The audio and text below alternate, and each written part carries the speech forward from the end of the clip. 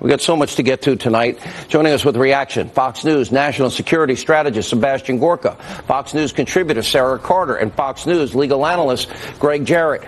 On top of the Sid Vicious Blumenthal thing, so we now have our FBI, Sarah Carter, literally telling, this is new to me, the guy that's paying for Russian lies, salacious details on a candidate to basically fix an election with phony Russian propaganda, they're giving him information?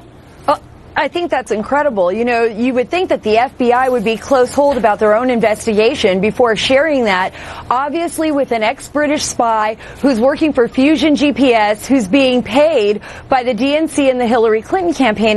Sean, the FBI usually does not share information with people that they're interviewing. And if Steele is delivering information to the FBI, it should be the FBI questioning Steele, not Steele questioning the FBI. I think what's interesting to me is after Steele got this information, where did Steele go with it? I mean, this is a question that needs to be answered. Did Steele approach Papadopoulos? Did he approach sources of Papadopoulos? How much information did he get from the FBI on George Papadopoulos? And those are questions that still need to be answered.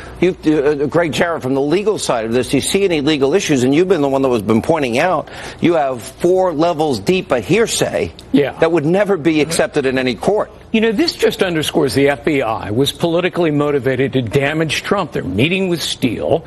They're trying to connect the dots with Papadopoulos. They're offering to pay money to Steele to continue to dig dirt on Donald Trump. They became, in a way, just a political arm of the Democratic National Committee and the Trump campaign. After the FBI cleared for political reasons Hillary Clinton in the email scandal and then launched a political vendetta to frame Trump over Russian collusion without a scintilla of evidence. All right, Sebastian, let me get to you, Dr. Gorka. So she fixed the primary with Bernie Sanders. She had the legal issues so she could stay in the game. She had the FBI director and Peter Strzok, who hates Trump, loves Hillary, fix it so she can keep working. Otherwise, we know